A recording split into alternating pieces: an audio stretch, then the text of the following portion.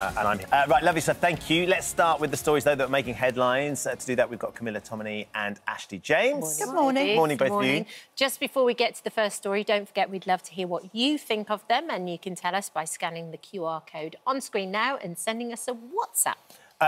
We were talking marathons, Ashley. Just firstly, I saw your Instagram. Big weekend in your house. Did your daughter walk for the first time? Yeah, she did. And we've been nailing potty training for my son as well, so... Double whammy. Big weekend, yeah. Well but I was very done. pleased not to be running a marathon, and well done to everyone. I've done two before, but, yeah, pleased it wasn't me. But getting when those moments, the child first walks, is just one of those extraordinary things. It's like watching someone cross the marathon finishing line. You get so emotional. Yeah, it's amazing. And then you spend the next few months just constantly bend over yourself trying to catch them and make sure they don't hit a corner. Congratulations. Well done. You. So look, let's start with the first story today, Camilla, and it's a complicated one, just in terms of the Palestinian march that happened on the weekend and some footage that was released, which the Prime Minister described as appalling treatment with regards to the Jewish man who's at the centre of the protest. I think we've got some of the footage that happened. It was somebody who was walking along. He'd just come from the synagogue. He wanted to cross across the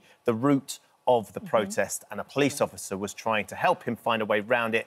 However, he didn't necessarily use the best language to do it. This is what was posted. You are quite openly Jewish. This is a pro-Palestinian march. Right. I'm not accusing you of anything, but I'm worried about the reaction to your presence. Because I'm Jewish, I can't cross the road. Because of the march. Yeah, because I'm Jewish. That is unfortunately, part of the factor. So the crux of this is the fact that he's been described in a way of being openly Jewish, Camilla, and that is part of the factor of why he couldn't cross. What Mr Fulter was saying as the person in question was, I shouldn't feel uncomfortable to be able to cross the road. It's my right to be able to cross the road. Yeah, I mean, for context, I think it's important to realise that he was just going about his daily business that morning and stumbled on the march, and the geography of the march has changed from week to week. And so I think he was in Aldwych, and as you say, Ben, he'd been at the synagogue in the morning and was wanting to get back home. I think we can all agree that the police have had an extremely difficult job policing this march week in, week out for the last 6 months. And equally, I think it's very difficult for the police when people are capturing footage on mobile phones. And I think Mr Fulter himself, who is a campaigner against anti-Semitism, he's the CEO of the Campaign Against Anti-Semitism, so he knows his onions when it comes to sort of the observation of Jew hate, which appears to have been on the rise in recent months and weeks. I think he doesn't say that he's got any truck necessarily with the officers themselves, but I think our reaction to it is that it was mishandled. I think we can understand why the police officer wanted to protect a man wearing a kippah, wearing a skull cap, in the middle of a hostile environment. When the Prime Minister talks about the footage being appalling, he's also talking about the footage of people shouting at Mr Fulter, scum and Nazi. Which is more than appalling in my mind to shout that at an observant Jew trying to get about his daily life in London. My question would be, why did the police officer not think to himself, well, this man could be made a target in that kind of environment, therefore it's our job to actually safely escort him through the march so he can get home. Later on, the footage shows that this man, Mr Fulter, was threatened with arrest. Just for being there, which seems rather iniquitous when you consider that those who are shouting scum and Nazi didn't face that threat of arrest. So what we see is a lack of equilibrium here in the policing of that particular moment of the march, which has echoed criticisms, not least from Home Secretary Suella Braverman, who thinks that the police are picking sides and that there's two-tier policing.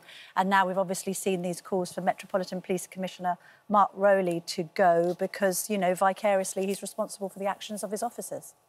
Mr Fulter was talking on Good Morning Britain this morning, Ashley, and he reiterated his feeling, which is that Mark Rowley should step down because of the scenario and what's been going on. Not just this incident, but how difficult he's saying it has been for the Jewish community through all of this. I think my heart goes out to everyone in the Jewish community because obviously we know that anti-Semitism is on the rise, and I know lots of my own Jewish friends do feel really worried about the marches. But what I would say is these are in large peaceful protests. There are lots of Jewish people who go to these marches. So let's not confuse what the marches are. They are protesting against what's happening in Gaza and the Israeli government, not Jewish people. And, there are Jewish people at these marches. So I think the police officer, it seemed, had good intentions, even though I condemn the way in which he handled it. But we've actually got... Sorry, Ashley, just to interrupt. We've got a little bit more footage. So the initial clip was the clip that Mr Fulter posted, which was with the incendiary words that were used in described in a very clumsy way. The Prime Minister described as the whole thing as sort of appalling. It's about 12 minutes in total is the footage of the whole interaction. Yeah. Here's a bit more footage, which is the policeman doing exactly what you're saying, clearly trying to find a way to navigate a very difficult scenario and help Mr Fulter cross the road as he wished to do. I will walk you out and then you can go. You can see all the Israeli flags over there. I'll walk you over there. I don't want to walk with the Israeli flags or any flags. I just want to I'm not asking you to walk with them, but that's the route I'll take you out. You're telling me that I cannot walk to the other place. I'm telling you that I have to be that I will help by you by escorting you over there. And that way you will be completely safe, just as we promised. So we're keeping our word. So the battle for the police is to make sure that the march goes off peacefully, but also those who are coming alongside the march also are kept safe as well. But if the march being peaceful, though, if the march was entirely peaceful, then Mr Fulter and the police wouldn't have had a problem crossing it. I agree with you. I think the problem is it's like football matches. For the large part, they are safe, but there are always bad people. And yes, I agree with you, by the way, that those people who do... But there are always those people, and those people should be dealt with. I'm not excusing the language, but I think what's frustrating, and Rishi Sunak's obviously come out and condemned it, but Rishi Sunak and his government are the same people who are condemning woke training, and woke training is exactly what this would be. It would be giving the police the language to use to avoid scenarios like this, to avoid clumsiness like this, and that is exactly what wokeness is. So, yeah, I mean, I feel for this man. It's horrific. I can't imagine coming out and minding about my business and being told essentially that I can't be there based on my faith or my ethnicity. But I think in this situation, the marches are peaceful. Yes, we should condemn those who come and cause disturbances or use bad language. Largely by them. I mean, I've got Jewish friends who go to the marches. There are a few Jews on the marches. The predominance of the people at the marches are non-Jewish. And secondly, research by the Campaign Against Anti-Semitism and the CSJ and other, or CST rather, the Community Security Trust and other Jewish charities have found that a majority of Jews in London feel intimidated by the marches. So the intent of most people on the marches may be peaceful, but the consequences that Jewish people feel intimidated by them. Jewish people are saying, you know, we can't really go into London because we don't know when we might face, you know, a mob of people who are, at times, have been known to be chanting things like "from the river to the sea." And that's a deeply offensive chant for Jewish people to hear. So... OK. It's very difficult. I think there's another march next weekend as well, of course, and I think Mr Fulter is going to be walking with some other people and is invited. I think there's going to be about 1,000 of his Israeli and Jewish friends or people based in the UK here that are sympathising with what they're going on. So there's essentially going to be a sort of a scenario that could go either way, but the handling from the police perspective has to be very carefully done, doesn't it? And then that's the point. Absolutely. The second story of the day, one London school is attempting to get teenagers off their phones and break their tech obsession by asking them to come to school for a full 12 hours a day. Oh, God, this seems extreme. It'll start at 7 a.m, end at 7 p.m. It costs £2.50 per child. They get a meal included. Well, that sounds like a bargain. I mean, it depends whether you're an advocate of the school day being that long. I mean, the school day is sort of that 8:45 to 3:15 because it still reflects the Industrial Revolution of children leaving early and going back into the factories. And some people have said, you know, it should be more of a 9 to 5, which might be more helpful to working parents. And I think we know that a lot of schools do offer before school and after school clubs.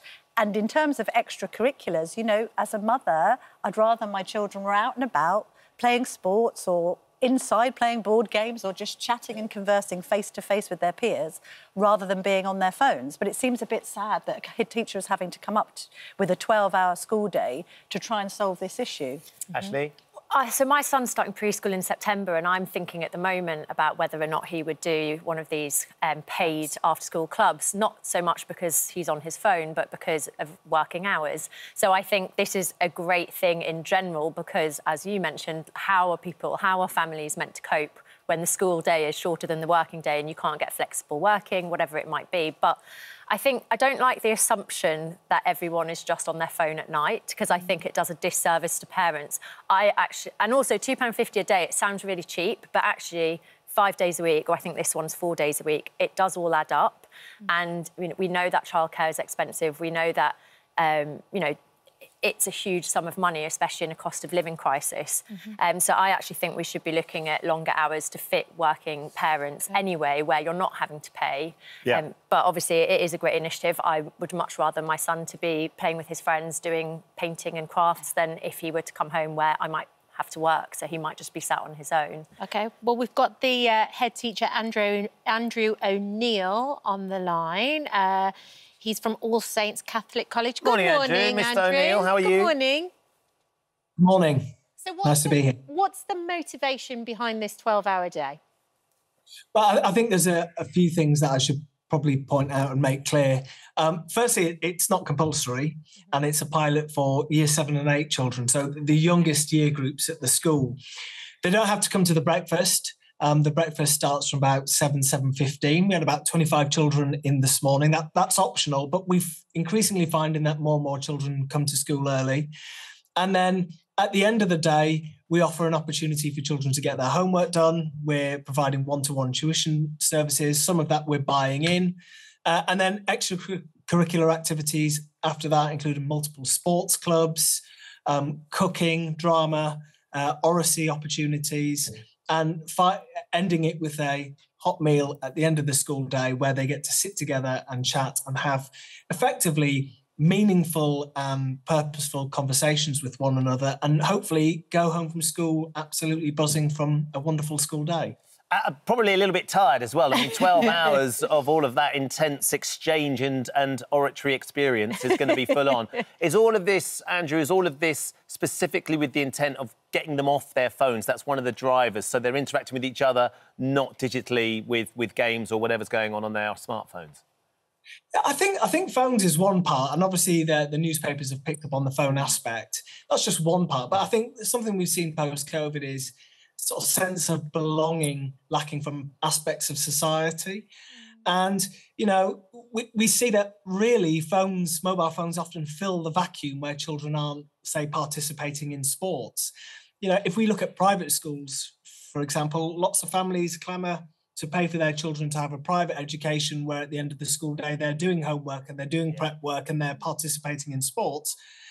Why can't we have this in the state sector? It's of great benefit to young people. And can I just ask about the price? It's £2.50, voluntary for people to come along. That seems extraordinarily cheap for what you're offering. How are you making that work? Because I'd imagine that the addition in terms of the supervision and the activities and the food is going to be quite a hefty bill on the school.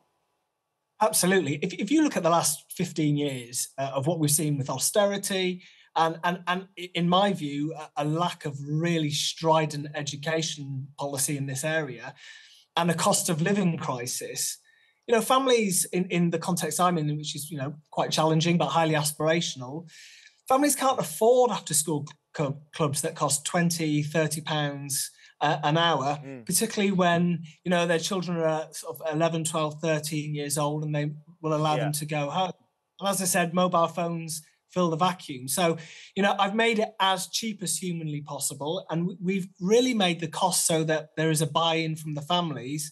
Obviously, I've got to fit this into my school budget. And with the pressure we all know about that has been extraordinarily difficult. But I see this as a key priority to make sure that we actually offer that broad, balanced education to our young people. Well, look, it sounds like a really interesting pilot scheme. We'll look forward to seeing what the results were as well. Thanks, but we'll let you get back to Scott. Are you should you be teaching a class at the moment, or as head teacher, are you allowed to have your feet up and have a cup of tea right now? Well, I might have to have a cup of tea after this interview. We'll see. Thanks, Mr. O'Neill. Thank you.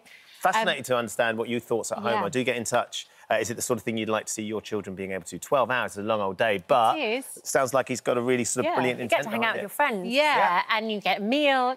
I don't know. Sounds pretty good. Homework done before you get home as well. That's never a bad thing, right? Don't go anywhere. There's more from Camilla and Ashley coming your way next, including what they make of the pub that's banned children but accepts dogs. Dogs behave better than kids, in my experience. Certainly my Yours dogs are older now. Later on, got another chance to ask our GP, Dr. Sarah's taking your calls in the phone-in. Morning, Sarah. What are we after today? Good morning. I'd love to hear from you if you've got any aches and pains. I bet you would have if you've been running the marathon. Any coughs, colds, rashes, lumps, bumps, and as always, if you have a photo or a video to support your question, that'd be really helpful. Great. To ask Dr. Sarah a question, give us a call for free on 08000 30 40 44 or scan the QR code on your screen now to get involved using our free This Morning app. Please get in touch by 11:15 and you must be 18 or over. Stay with us. You're watching This Morning live on ITV1 and ITVX.